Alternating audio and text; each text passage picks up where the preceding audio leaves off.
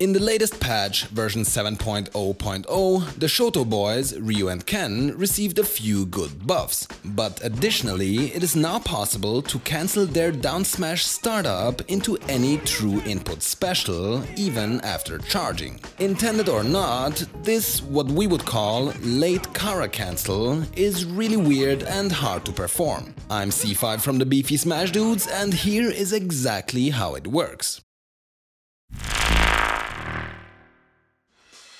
To be clear, regular Kara cancels were already a thing before this patch, but we'll get to that later. Let's have the fun part first. How do you perform this? As you may know, if you watched our patch notes video, since version 7.0.0, Ryu and Ken are able to cancel their down smash into specials if they hit something with it. But even before the hitbox comes out, they can also cancel it, although only into true input specials. That means specials that use motion inputs on the control stick. The regular specials will not work here. This also means that you can cancel the down smash even after charging it for a while. Late Kara cancels can also give you a boost forward with the right timing. Here's how it works. Start a down smash and immediately after input any true special.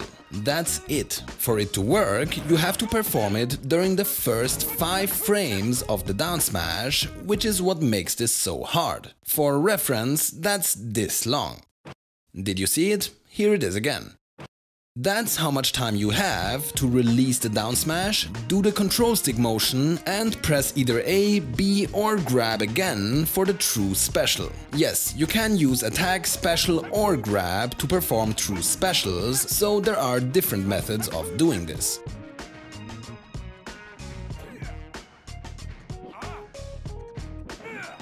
After starting the down smash, move the control stick with the right motion while releasing A. Then you can either press the same button again or switch to a different button that has special or grab map to it.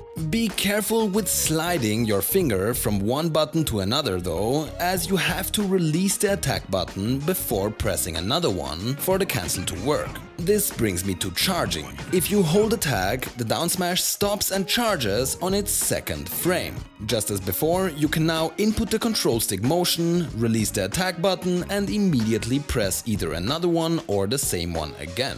Note that here you have even less time to press the next button, since you basically start out after frame 2. The advantage though is that you can already input the control stick motion while charging and it will still work, as long as you did it shortly before releasing and re-pressing the button. For practice, the charging method is probably easier to get started, but for both methods the timing is really weird and does need some getting used to.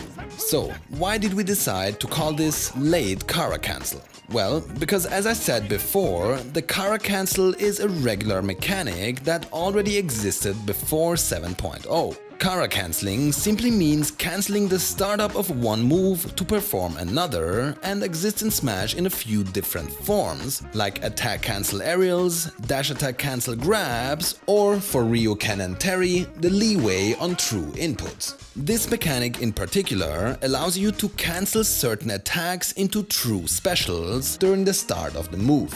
Why? Well, as with most Kara cancels, to prevent accidental misinputs. So in case you press A bit before completely finishing the stick motion, the game gives you some leeway in which it already starts an attack, but then cancels it into the special as soon as the stick motion is completed.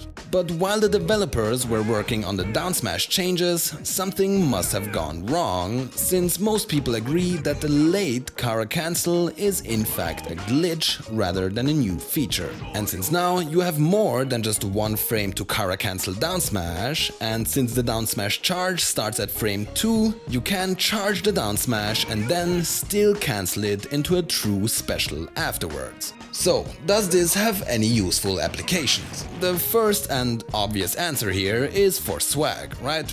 Then you can also do some mind games, bait your opponent into punishing your totally not obvious down smash from above, and then go for a Shoryuken instead. Might even really work every now and then, since a lot of people may not think about a weird tech like that in the middle of an intense battle, or have simply forgotten about it a few weeks from now.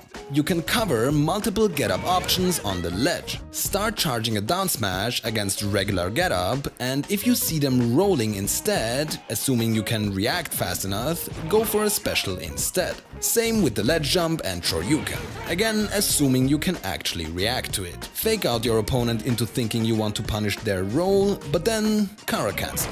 You get the idea. Lastly, you can of course sometimes go for a raw Kara cancel to simply surprise your opponent with the additional distance you cover. Shoto mains will most likely find a few more uses for it in the next few days or weeks, but the motivation for labbing this out isn't too great, since everyone expects this to get patched out again very soon. Until then, I hope you guys enjoyed this tutorial. Have some fun with it, but keep in mind it's really not easy. Shoutouts to the Shoto community for helping us out with this video, and especially to my boy Bujogi. If you want to learn more cool stuff about Smash, you should definitely subscribe, and if you want to see it before it gets patched out again, as it usually does, you should also hit the notification bell. As always, thanks for watching, see you soon and stay beefy.